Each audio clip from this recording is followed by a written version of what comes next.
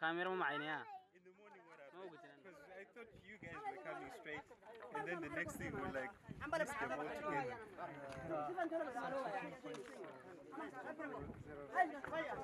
Hello, my name is Ezra. I'm an architect by profession and I'm a member of the Rotaract Club of Abu Gida.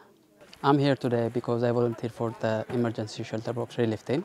I was taking part in packing the shelter box kits and I was doing it with an elderly man, and both of us were exhausted and sweating a lot, but he kept going and I didn't want to quit on him, and I kept going as well, and that was the best experience I've ever had.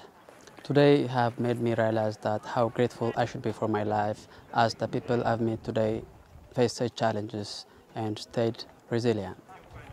I would like to thank the Shelter Box for engaging me in such an adventurous and new perspective activity that I take part in, and I would like to recommend other Rotaractors to volunteer for Shelter Box as well.